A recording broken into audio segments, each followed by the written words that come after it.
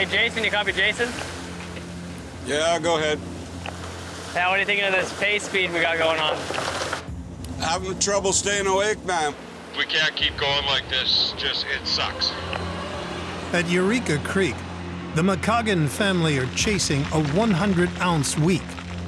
But excess grease is causing one of their Trommel's drive wheels to slip, forcing them to limp along at half speed. This thing's designed for 300 yards an hour. We're pushing like 50 right now. Gage, heard you guys yapping on the radio. Well, I got an idea. A little bit different. I think I want to burn it off, start it on fire.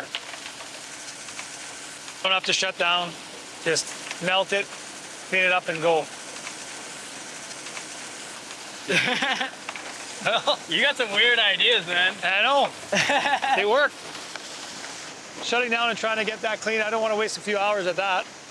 So let's just hammer it. We'll throw the flames to it and see what happens. It's not going to burn. Solid steel.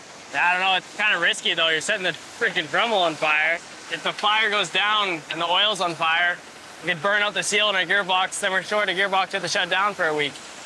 Well, I don't have to put that much on there. You know, I'm not using a hose.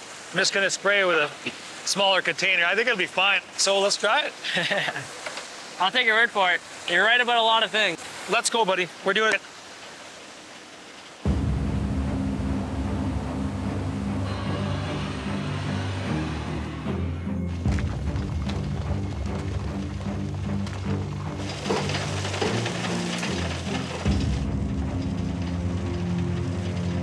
Ready?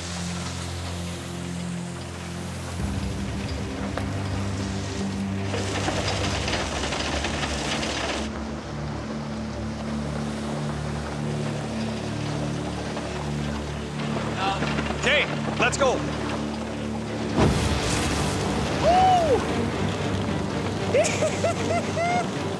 Yeah, buddy. Come on, baby. Burn that up.